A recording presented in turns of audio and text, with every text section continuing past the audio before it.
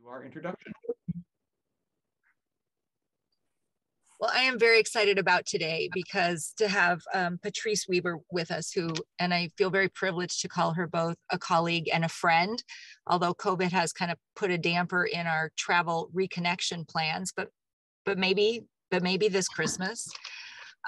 Patrice is both an educator and a historian. She is currently the education programs manager of the Georgia Commission on the Holocaust, but she spent a great deal of time in public broadcasting, Georgia Public Broadcasting, a good stint with Apple, teaching before that.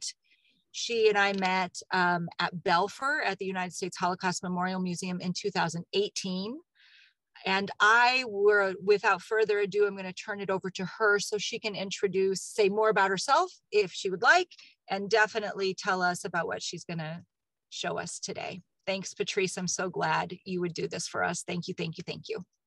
Thank you, Kale. I'm very grateful that you invited me to do this. And I love talking about this subject. It's just one of my real passions. And as Kale said, my name is Patrice Weber, and I am the Director of Education with the Georgia Commission on the Holocaust. The Commission is a secular, nonpartisan state agency that strives to preserve the memory of the Holocaust and promote public understanding of the history. So today we're going to look at an event that took place in the year 1937 in Nazi Germany. It was an art show called the Degenerate Art Exhibition. It opened in Munich and was then sent to 11 other cities in Germany and Austria. And I got interested in this topic when I was doing research for a presentation I did on art as resistance during the Holocaust. And one of the themes that came out of that presentation was the Nazi labeling of art they didn't think reflected their Aryan ideals as degenerate, or the product of some sort of mental deficiency on the part of the artist. The Nazi regime was dedicated to controlling every aspect of German culture, including the economy, the military, labor, manufacturing, media, leisure, and education. Now, to help set the context for this degenerate art exhibition, let me give you a little historic background. So after the armistice ended the First World War in 1918, Germany formed a new democratic government in the city of Weimar. Under the Weimar government of the 1920s, the country saw a renaissance that affected the cultural scenery in all of its aspects. During this time, Weimar, Germany was one of the major hubs of modern art in Europe. It was also during this time that a new approach to art and design flourished at the Bauhaus School of Art, Design, and Architecture. The school was founded by the architect Walter Gropius in the city of Weimar in 1919. The school's mission was to unite fine arts like painting and sculpture with applied arts like industrial design or building design. In 1925, the school moved from Weimar to Dessau, Germany, where it remained until it moved to Berlin in 1932. And then it closed permanently in 1933, and most of the faculty left Germany. Walter Gropius, in particular, he first went to the United Kingdom and then was invited to come to the United States and was on the faculty of Harvard. And there are a lot of buildings that were designed by Gropius that are still being used today. So let's look at these photos for a minute. The photo on the right side, that's the original Bauhaus School building that was designed by Walter Gropius in Dessau. The bottom left-hand corner photograph shows an art class being taught by Vasily Kandinsky. And if you don't know Kandinsky, he was Russian by birth and was one of the great masters of modern art. He used his pure abstract paintings used only color and form. Now, Kandinsky taught at the Bauhaus School for 11 years and was one of the leaders of the art movement that became known as German Expressionism. Now let's look at some iconic pieces of Bauhaus design. As we look at these examples, keep in mind that the unofficial motto of the design school was less is more. And we can certainly see how these pieces reflect that motto. Starting in the upper left-hand corner, this black leather chair and ottoman was created by Ludwig Mies van der Rohe for the German pavilion in the 1929 International Exhibition in Barcelona, Spain. This chair is still called the Barcelona chair, and it is made of stainless steel and leather, and it became a classic of Bauhaus furniture design. It is still being manufactured today. The red chair in the picture just below it is called the Vasily chair, and it is made of tubular stainless steel with leather straps. This chair was designed by Marcel Breuer in 1925. The story goes that he was inspired by looking at a bicycle with its bent steel frame. He started experimenting with this technique, and this chair was the result. And it's called the Vasily chair due to Vasily Kandinsky's admiration of it. And just as with the Barcelona chair, it is still being produced. Now look at the lamp in the middle. This is one of the most commercially successful objects to come out of the Bauhaus school. It is the best-selling bedside table that was designed by Marion Brandt. And Brandt was an artist and industrial designer who was the head of the metal workshop at the Bauhaus School from 1925 until it closed in 1933. She created this lamp in 1928. Now, chances are you have either owned a lamp like this or have seen one. These lamps are commonly referred to as gooseneck lamps because of the flexible stainless steel tube that allows the bin to hold its shape when you position the light. Brandt's original design is still in production, and you can order a replica based on those original design plans from a company in Austria. Now the teapot that's in the far right, upper right, that piece was also designed by Brandt, and it's simply called tea infuser. It's made of nickel, silver, and ebony, and I personally love its sleek, clean lines. And finally, in the lower right, we see a painting by Kandinsky. This was done in 1926. It's titled Several Circles. And in this painting, the artist limited himself to only one form, the circle. This canvas is currently hanging in the Solomon R. Guggenheim Museum in New York City, and you can go and see it. Now, while I could happily spend hours showing you and talking about Bauhaus-inspired design and artworks, I will have to save that for another presentation. But just know that the influence of this type of approach led to changes in popular culture all over Europe, but especially in Germany. It reached into music with jazz bands and cabaret performances becoming wildly popular. This expressionistic movement extended from painting and sculpture to architecture, literature, theater, dance, and cinema. So in this slide, we're looking at some examples of works that debuted during this period in Germany. And as I said earlier, the cultural scene in Weimar, Germany was very different to the pre-war years. First of all, there was no more government censorship of the arts or the press. Large cities like Berlin became notorious for their decadence and excess. Now, what we're looking at here on the left is a movie poster from The Blue Angel. It was directed by Josef von Sternberg and starred Marlene Dietrich. And this is the film that made both of them international stars. Both of them came to Hollywood after this and had successful careers in Hollywood. Now, the plot briefly of The Blue Angel is a story of a respectable academic who falls for a promiscuous cabaret singer and loses everything.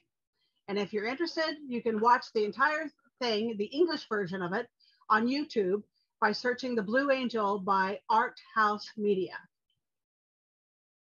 Now, the picture in the middle is a still from the movie Metropolis. It was directed by Fritz Lang in 1927. Metropolis was one of the first full-length science fiction films ever made and is considered a German expressionistic cinema masterpiece. Now, finally, on the right, we have a poster from the play The Threepenny Opera, written by Kurt Weill and Bertolt Brecht. The play offers a socialist critique of the capitalist world. It opened in Berlin in 1928 and was translated into no less than 18 languages and was performed more than 10,000 times on European stages. The play was brought to the United States and opened on Broadway on April 13th, 1933, but closed after only 12 performances. American audiences just did not get it. Now, while the play was not considered a success, you may recognize a song from the play. Und der Haifisch, der hat Zähne und die trägt er im Gesicht. Und McGee's, der hat ein Messer, doch das Messer sieht man nicht. I'm guessing you recognize that. Now, this song was translated into English and became a jazz standard in the United States, Mac the Knife, right? You probably are more familiar with the Bobby Darin version that was recorded in 1959. I know my parents had that record, and I remember listening to that as a pretty young kid, not so young that I didn't remember it. Now, the Nazis at this time were growing in numbers throughout the 1920s. They considered the Weimar mores, mostly of American influence, as obscene and antithetical to traditional German values.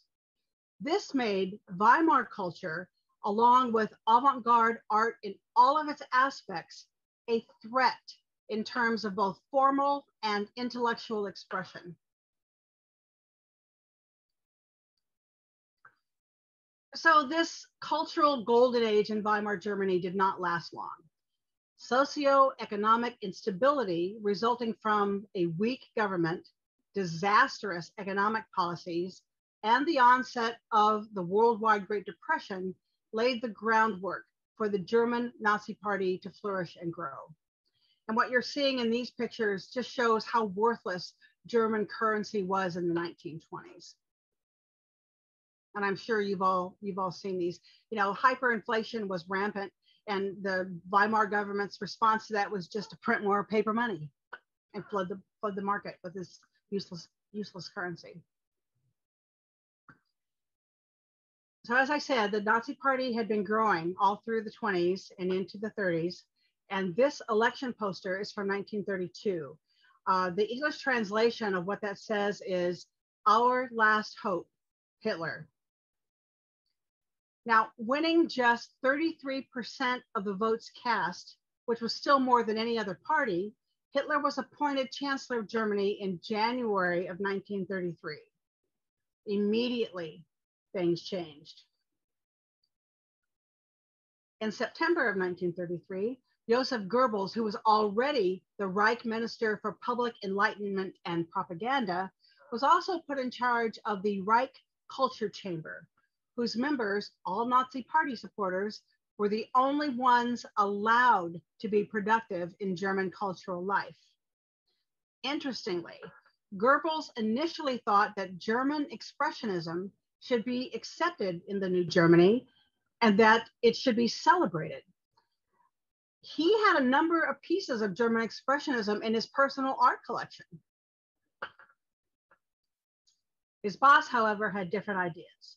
Now, you probably know that Hitler had been a struggling artist in Austria before World War I. The realistic paintings of buildings and landscape that he preferred had been dismissed by the art establishment of the time in favor of more abstract and modern styles. Let me share with you Hitler's thoughts on modern art. Anyone who sees and paints a sky green and a field blue ought to be sterilized. Or there's this gem. If you like or produce modern art, it means that you are either politically subversive or biologically inferior. Now, you have to wonder if Hitler's hatred for any kind of modern art was based at least in part to the rejection of his paintings by the art establishment of the time. So in light of Hitler's view on what was good and acceptable art, Goebbels quickly changed his mind and divested himself of the pieces in his personal collection that did not conform with Hitler's ideas on art.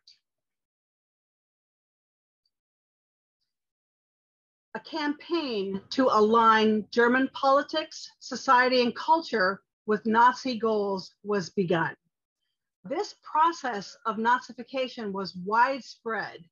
The effort became known as Gleichschaltung, which in German is coordination or synchronization.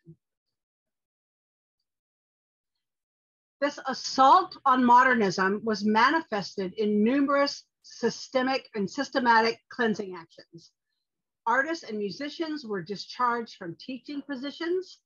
Museum directors that displayed modern art were dismissed. Books were burnt. Music, films, and plays censored, and thousands of artworks were confiscated from public collections. This extensive purge targeted what the Nazis deemed entartete Kunst, or degenerate art. So art that was acceptable to the Nazis were works that conveyed the values of militarism, racial purity, heroism, and traditional German values.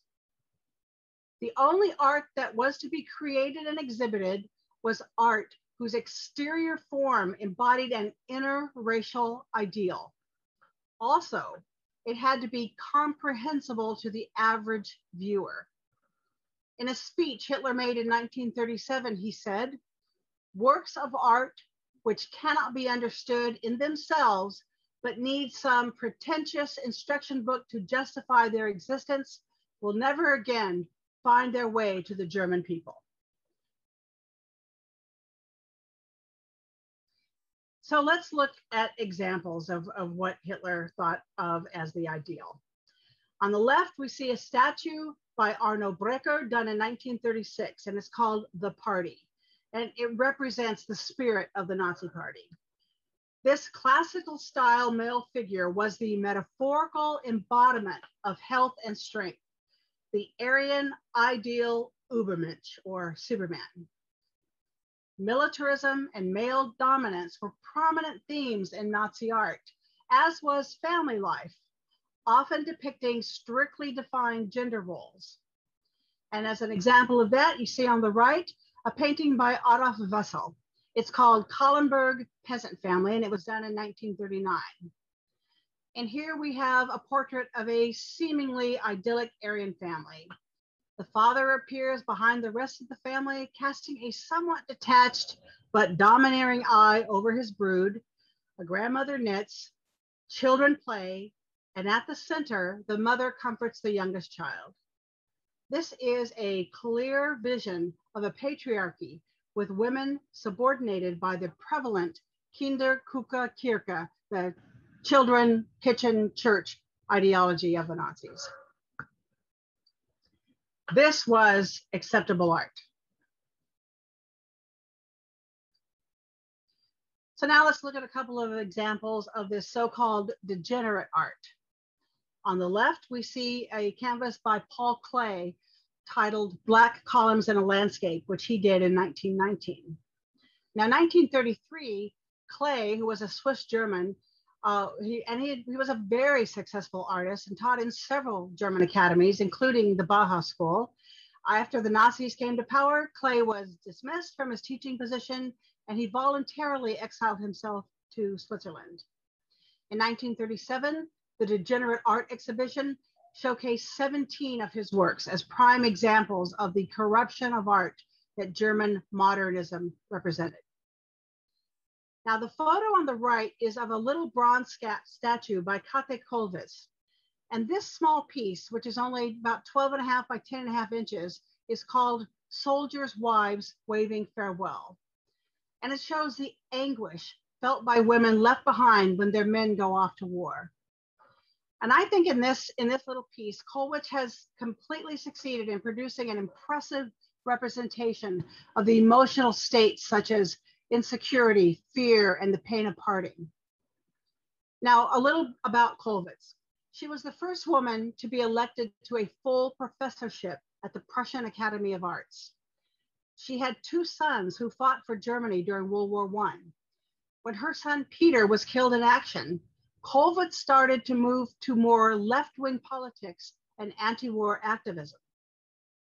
After the Nazis rose to power in 1933, she, along with so many other artists, was forced to resign her teaching position.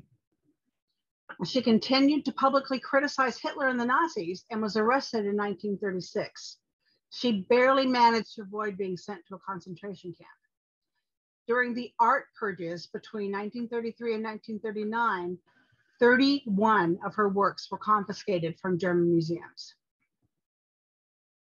In 1938, Kollwitz's husband, Karl, who was a doctor, was banned from practicing medicine because of his political views. The couple rapidly descended into poverty. Now, the family was dealt another blow when their grandson, who was also named Peter, was killed in action in Stalingrad in 1942. Kathy Kollwitz died of heart failure just before the end of the war in April of 45. This art was deemed unacceptable. So I told you the topic of this was the Degenerate Art Exhibition of 1937, and now we're finally going to get to that. But first, let's look at another exhibition that was going on. In 1937, this spectacular exhibition was held in Munich titled The Great Exhibition of German Art. It showcased leading examples of the improved Aryan art and sculpture, and it was housed in this purpose-built palatial new building, the House of German Art, with tall ceilings and doors, natural light, marble columns, and marble floors. The artworks were shown in the best possible setting. And here we have a couple of photos of the interior of that museum. On the right, we see Hitler and his entourage viewing the exhibition. And notice the scale of this building with its high ceilings, skylights, pristine walls, and the use of opulent building materials. This building, by the way, is still being used today as a museum, an art museum in Munich. You can go tour it. Here are two pieces of work that were included in this inaugural exhibition. On the left, we see another Otto Weissel painting called Young Farmers. And this painting really represents traditional German values and, quite frankly, very sturdy German women. And on the right, we have a Erman Otto Hoyer's canvas called In the Beginning Was the Word, 1937. Now, this shows a very mythologized version of Hitler and the Nazi Party's rise. When I look at this, I think, is that really what it looked like in the basement of those Munich beer halls in the 1920s? I don't think so. Now, speaking of mythologizing, here we see Hubert Lanzinger's The Standard Bearer, which shows Hitler as a knight in shining armor, riding a horse, holding a swastika banner, blowing romantically in the background. Hitler here is presented as a superior human being, the almost godlike personification of the leader and head of the National Socialist Party. Needless to say, Hitler loved this painting and authorized it to be reproduced in posters and postcards that were distributed all over the Reich. Now, interesting thing about this painting, during the final phases of the war, this painting, which is oil on wood, was damaged by an American soldier when he hacked at it with his bayonet. This is what it looks like today. Now, this painting is one of almost 10,000 works of German military and Nazi propaganda art that the US Army seized after the war as part of the effort to denazify German society.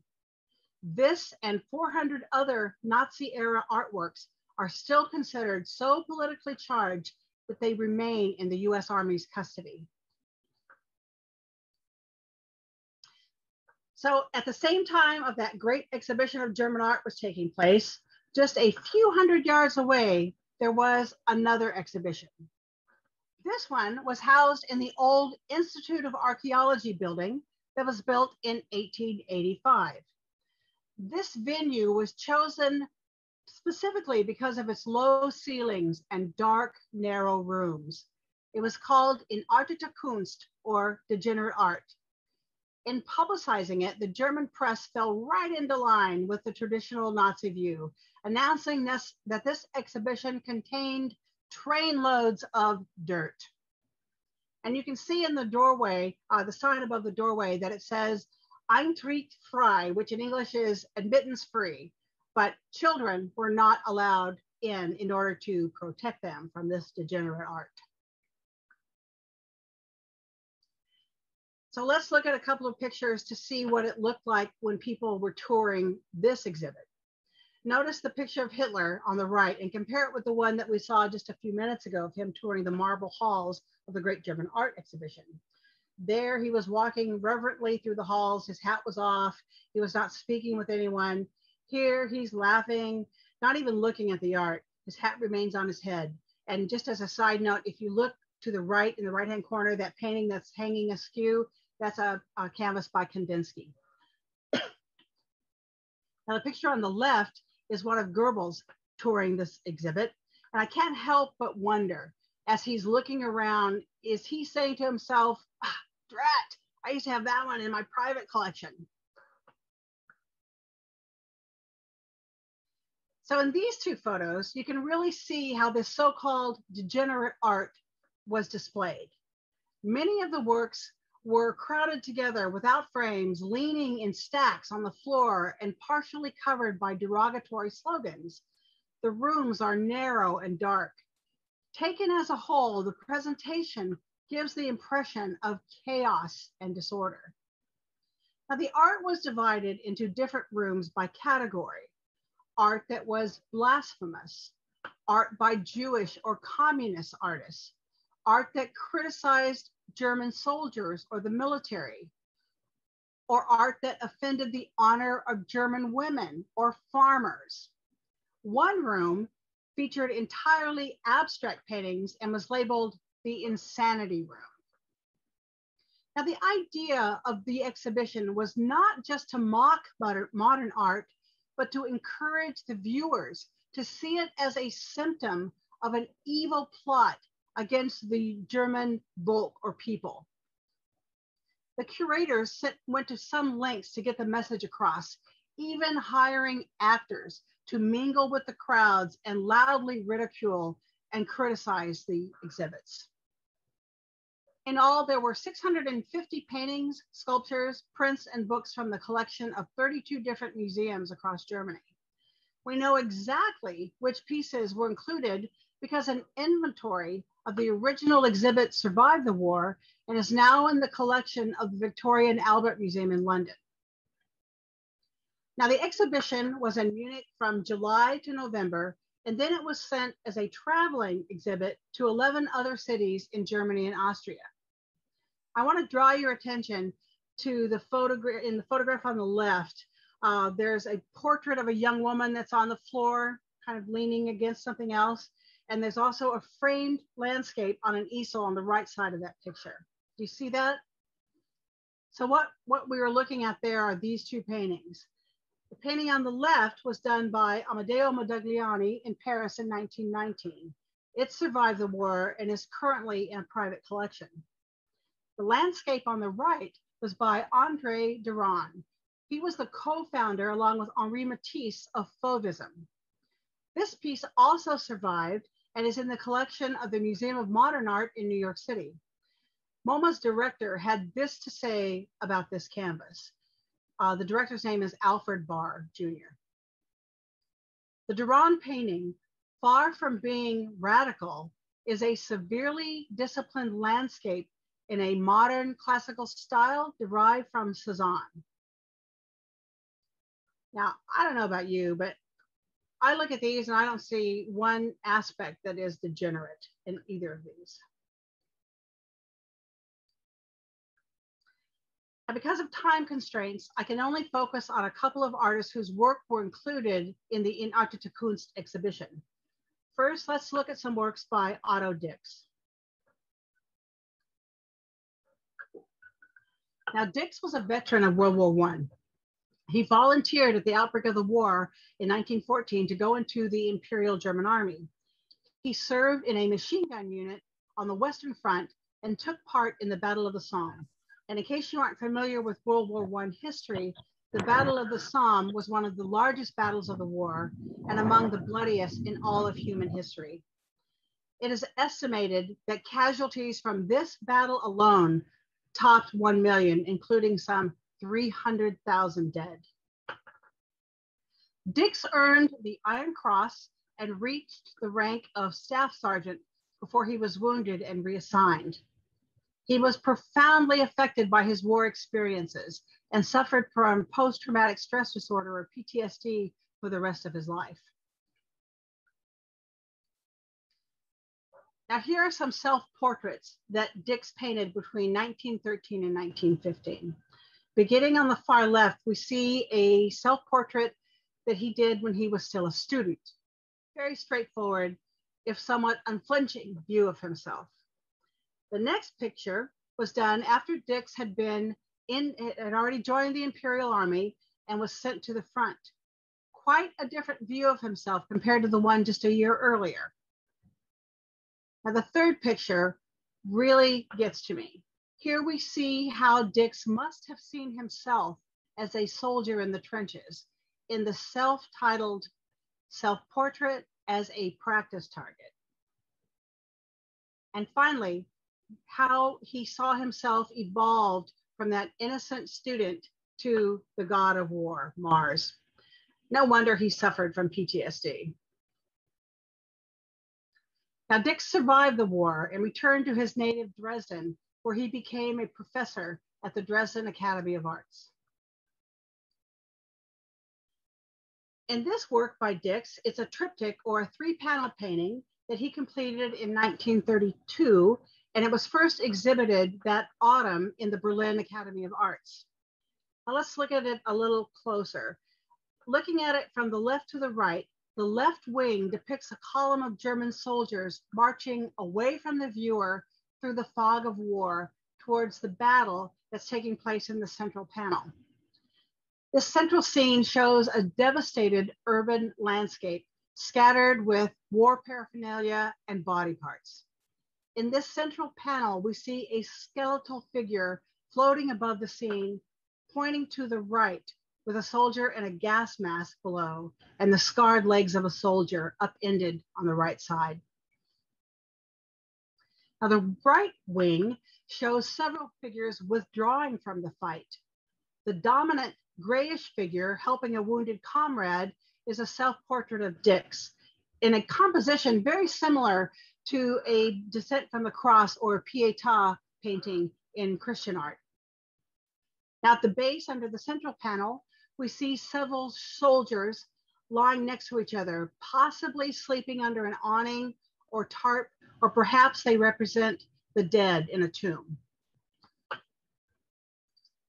I want to show you and let you compare these two compositions. The one on the left is a 16th century piece called the Eisenheim altarpiece, done by Matthias Grunwald. And on the right, you see Dix's work. And you can clearly see how Dix took inspiration from the late medieval, early Renaissance religious paintings for his composition. Now going back to this painting created quite a stir because of the anti-war subject matter. And after the Nazis came to full power in January of '33, Dix wisely retrieved the painting from the Berlin Academy of Arts and hid it. It survived the war and now hangs in the New Masters Gallery in Dresden.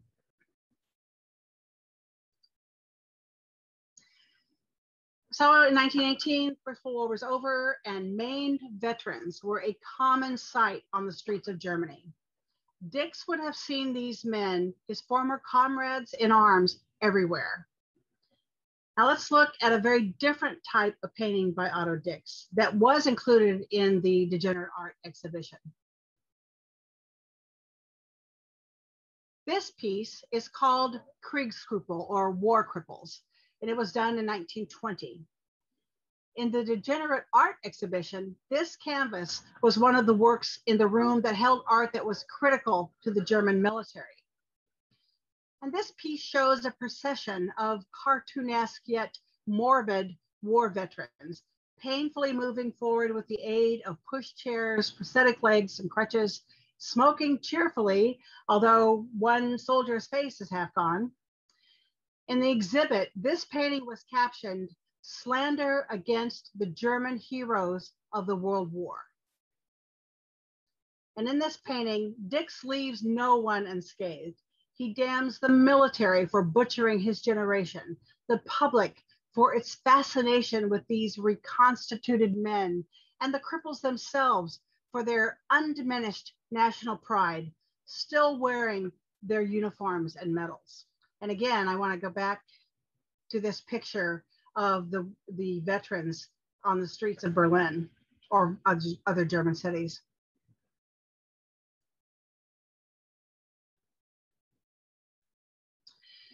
So at the end of the Degenerate Art exhibition's run, this piece and hundreds of others were destroyed. The image that we're looking at right now is a colorized version based on black and white photographs and the original sketches that the artist did. Now, Dix also did a series of dry point etchings on this same theme, and one of these is in the collection of the Guggenheim Museum in New York. Now, please note the irony of this parade of crippled legless veterans going past a bootmaker shop. You see the boot hanging in the window and the hand pointing to it. And when the Nazis came to power, Dix, along with so many others, was fired from his post as art professor at the Dresden Academy. If he wanted to continue working as an artist, he would have to join the government's Reich Chamber of Fine Arts. Membership was mandatory for all artists if they wanted to exhibit their work. And Dix had to promise to paint only inoffensive landscapes. So in 1939, he was arrested on a trumped up charge of being involved in a plot against Hitler. But luckily for him, the charges were dropped and he was released. Now, towards the end of World War II, Dix, now in his mid-50s, was conscripted into the Volksturm, or the People's Militia. He was captured by French troops and was held in a prisoner of war camp until February of 1946. Eventually, Dix was able to return to Dresden and had a long and very successful career as an artist, gaining recognition and acclaim as a pivotal figure in the new objectivity movement in Germany. Now, here's an interesting side note about Dix's paintings. In the year 2012, a number of his canvases and etchings were found in a stash of over 1,400 works of art that had been hidden away by one Cornelius Gurlitt in Munich.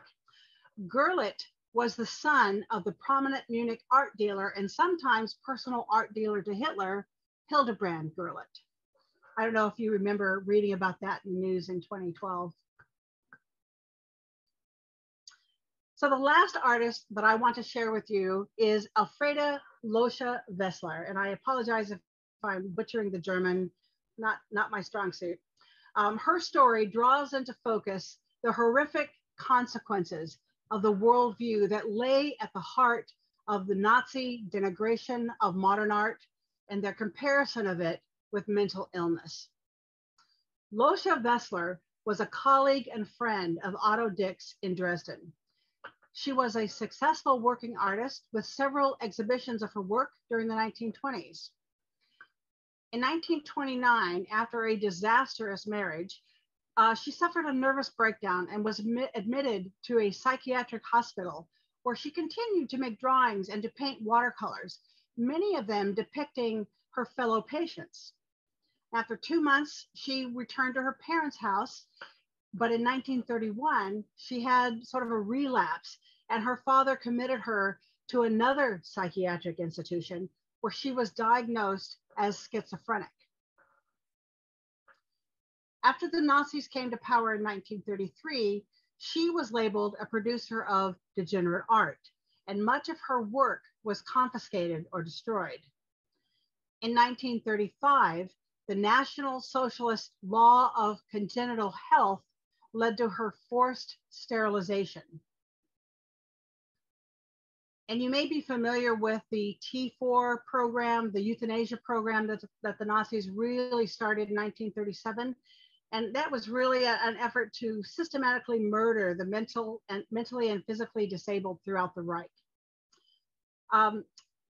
They used the excuse that they were ridding the country of the financial burden of these so-called useless eaters. As a result of that, Alfreda Loscha Wassler was gassed to death in the Sonnenstein Euthanasia Center in July of 1940.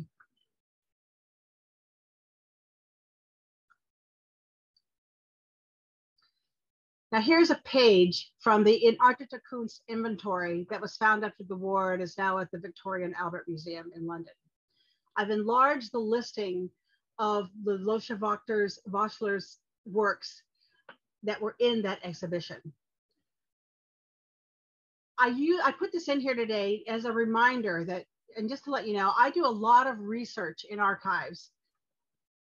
And her story is far from unique. And it really serves as a powerful reminder of the painful human realities hidden within the pages of bureaucratic documents. I always try to remember when I'm looking through these archives that each name on these black and white lists was a living person. This was someone's son or daughter, a mother or father, a friend, a neighbor.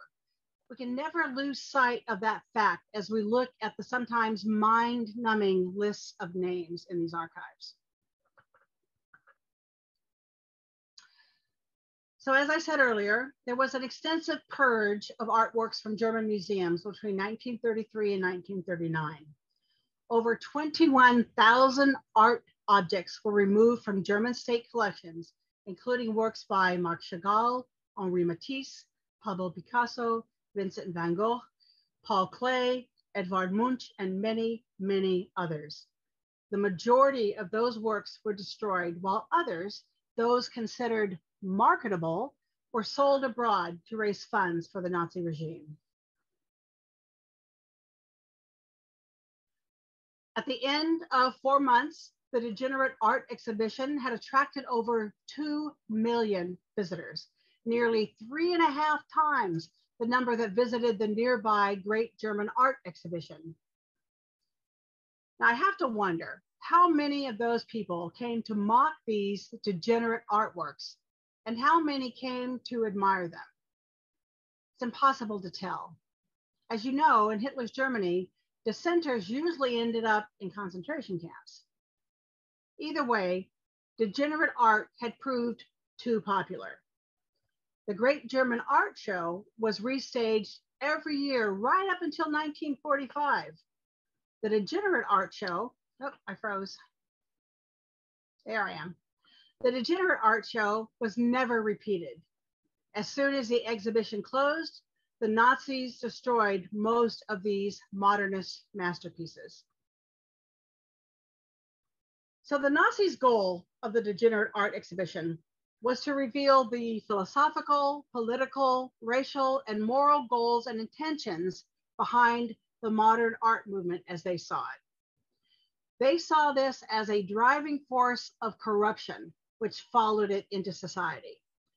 Works were included if they were abstract or expressionistic, and also if they were works by Jewish or communist artists. I believe the Degenerate Art exhibition was one of the most shameful chapters in art history, but simultaneously one of the most surprising.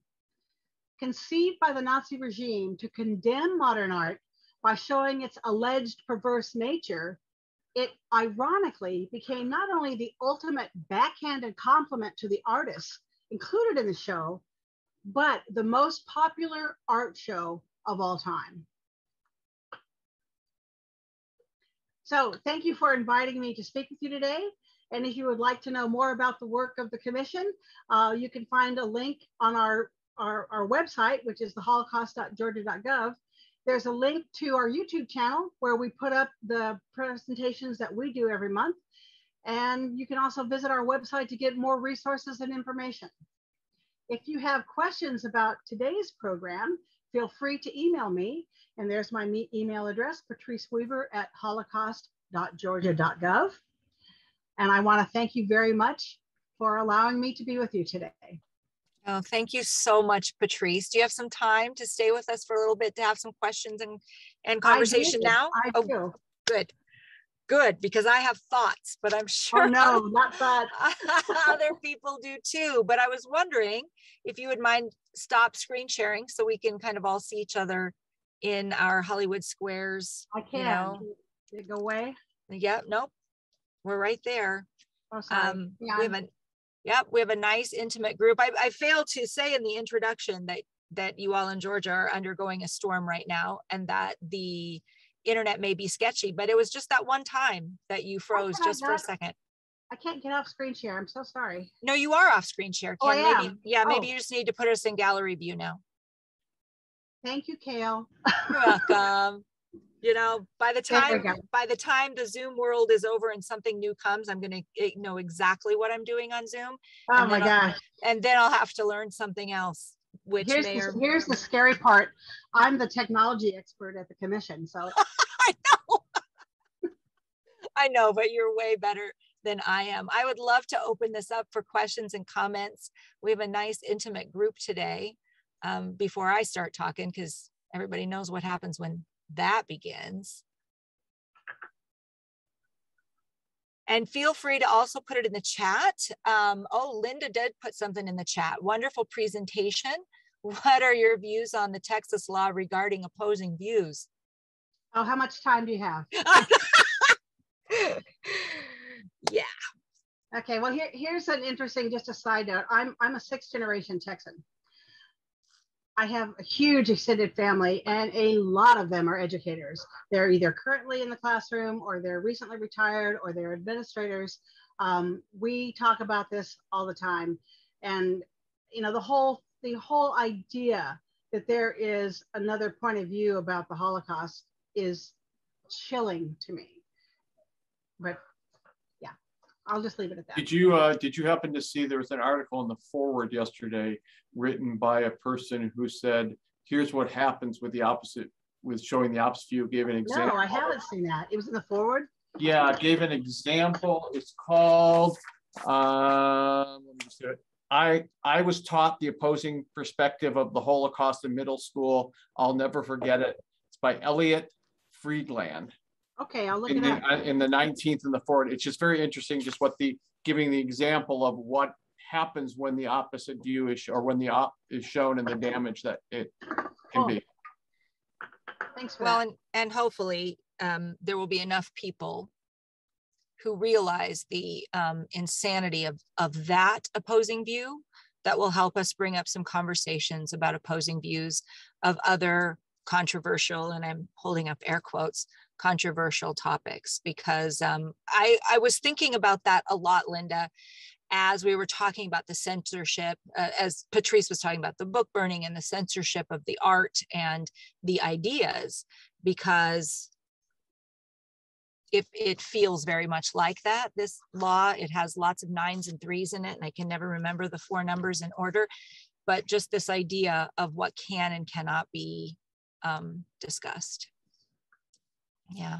Now, another thing I just want to say, I represent a state agency, a secular, nonpartisan state agency. So I have to always be cognizant of my personal political views and beliefs, and keep that tempered, let's just say. So there you go. As we do, yes, as we do. Scott, did you raise your hand on purpose?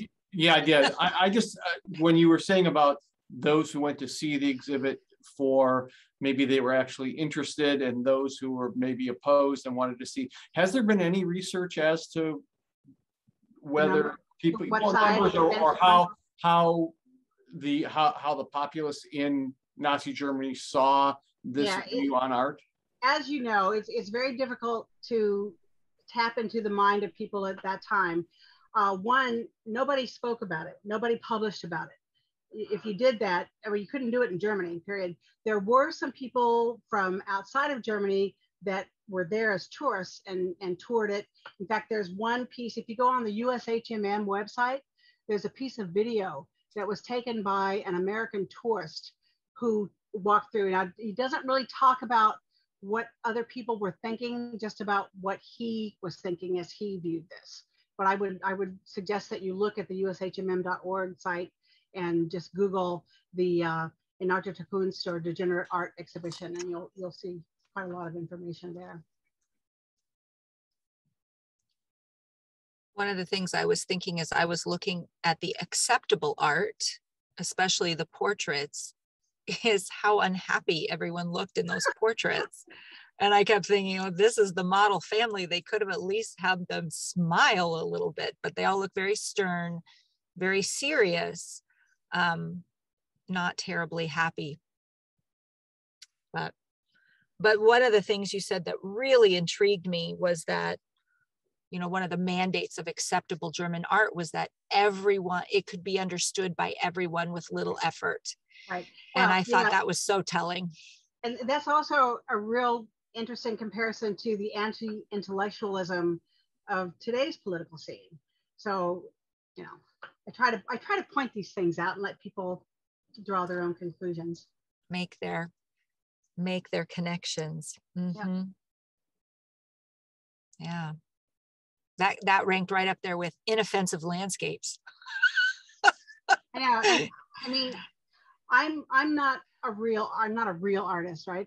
I'm a musician, and I draw and paint and I'll do all that stuff, but it kills me to think that you tell an artist what they can and can't do, what they can and can't produce as an extension of their heart and soul. We just pause for a minute and just reflect on that comment. I'm not a real artist. I'm just a musician, and I paint and what did you say? And I paint and sketch. Yeah, I think that classifies as a real artist. I don't make my living as an artist. I make my living as a historian and an educator. So okay, fair enough. But if you do three artistic things and you do them routinely, I think that classifies you as an artist for sure. You know, one of the things that we have here is an exhibit of the Z clay prints of the true wartime escape of Margaret and H.A. Ray. And then I know from that Margaret Ray went to Bauhaus and studied there before it was shut down. If you start looking at Bauhaus and the depth of their influence and reach that they had across all kinds of cultures and countries and different aspects of artistic expression, it's astonishing to me. And in such a short time. I didn't realize that it was around for such a short time. And it's really interesting to see what happened to the people who were part of that faculty and where they ended up. And, you know, thankfully, a lot of them were able to get out. So. Yeah. Well, I'm just going to keep talking. I'm watching though, to see if anybody takes themselves off mute. But you know, once Kale starts with all the thoughts, and I'm thinking about those 21,000 pieces of work. And you said that the marketable ones were sold. Right. And are those, you know, is there a list of those somewhere? Did they come back? Yeah, what happened to them after? You can trace what happened to them because they were sold through mostly Swiss auction houses. And you know, they have the records are there. The ones that we don't have a really comprehensive inventory of all of the pieces that were confiscated and destroyed. We know for sure the ones that were in the In Arte der Kunst exhibition, because that one inventory was found, and that's the one that I looked at that's from the Victoria and Albert Museum. And again, you know, when you look at that, you always have to remind yourself, these names, these lists, these are real people. What happened to these people? And yes, and just that we absolutely cannot ever qualify or quantify what was lost and who was lost. Yeah. No, it's just like when a student asked me, well, how do you know how many people were actually killed in the Holocaust? It's like, okay. Then you get into this whole, statistical analysis of demographic history and how populations were estimated at the time, and then they were estimated again at the end of the war and extrapolated out natural deaths and births and all that. I mean, that's a whole area of historic research that you can spend your entire life working at. Right, and get sucked into all of those numbers and lose track of the fact that they were all people with lives and loves. And yeah, my graduate studies are in demographic history. So I look at statistical analysis of the movement of migrations of populations. So that's what I did. I did not know that about you. Yeah, I'm a real nerd. I mean, I think that is why we were absolutely drawn to each other in DC. Absolutely. Except I'm curious about everything except numbers. Anything but statistics. Numbers make my head. I mean, I can do a checkbook. That's about it. But and see, I believe, and I taught that numbers are the basis of literally everything. There's not one thing that I can't relate to math. So there you go. And I have been persuaded in the last couple of years, indeed, that they don't lie.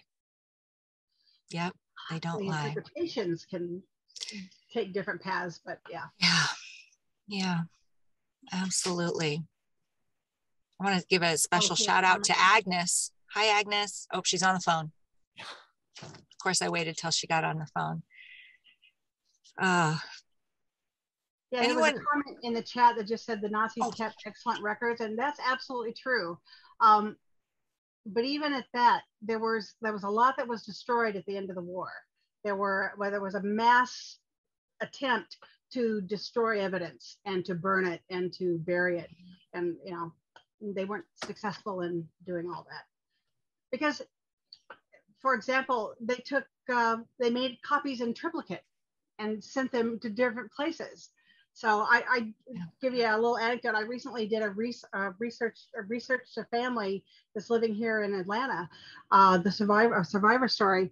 And this gentleman had been on one of the transports out of Belgium headed for Auschwitz. And it was the only transport that was actually stopped by partisans and interrupted. And he was able to escape that train. And, he got off and escaped and made his way back to Antwerp and reconnected with his wife, who was in hiding, and survived the war, and then came to the United States and had a family here, and his descendants live in Atlanta. But my whole point was the records. This is the book about that event, and that'll be on another presentation that I'm going to be doing soon. But when she wrote this book, the list of names hadn't been unearthed. So we didn't have concrete evidence that this man was actually on that train, that he was one of the people in those cattle cars. But then a copy of the original list that had been sent to a center in Northwest Germany was discovered and translated and put into an archive. And there he was on this list. It was like, I tell you, you can unearth this stuff. That's the exciting thing about being a historian, is that there's so much to discover and learn. Well, and you're given a great plug for that, because this is the George Santayana quote goes around all the time. If we do not learn from our history, we will repeat it. But if we don't have our history, if we don't have access to those documents, to those things, because we were earlier talking about the opposing view law in Texas, and this idea of Holocaust distortion that we're fighting so hard against right now. But that is not the only history that is distorted, right? So having these archives, having these things, and having your presentations are really valuable. So maybe you'll come back and do this for us again? Of course. And I will tell you that here in this state right now, we have 6 separate bills going into legislative action that deal with teaching of critical race theory, CRT, which that's a whole nother subject. But 6 different ones are going through the system right now. So we have to be vigilant. We have to be communicating with our legislators all the time. Because it is all connected, as we see in Texas. That bill was put forth because of critical race theory, and now we're talking about opposing views of the Holocaust. It is all connected. And with that in mind, and within history and research and exactly what you're saying, this is a great segue into next month when Beth Dotan, the founder of the Institute for Holocaust Education, will be speaking on the 18th of November on the work she's doing for her dissertation. And it's the Nebraska Holocaust Survivor and World War II Liberator Stories through the lens of digital humanities. And if you have not heard Beth speak at all about this, I really encourage you. Kale and I were able to hear her on the national stage last week in a presentation, but it's exactly what you're talking about, digging, and as Kale would say, going down the rabbit hole, and just more and more information, but also having the ability to get that information out there, and so that people learn from what is factual as opposed to what is opinionated or nonfiction, let's say. Yep. And make it all accessible, right? So we can see that ourselves. So thank you so much for joining us today, Patrice. I really appreciate it. And it's so good to see you. Now I'll give a shout out to Agnes because she's off the phone. Agnes is coming to us from Skokie, Illinois, and has been doing a lot of our survivor speaking engagements for us this fall and last spring and over the summer. So thank you very much. And in the future. And in the future, yes, absolutely. So thank you everyone for joining us today. I hope you have a great rest of the week, and we hope to see you on November 18th with Beth. Thank you, everyone. Thank you very you. much. Thank you.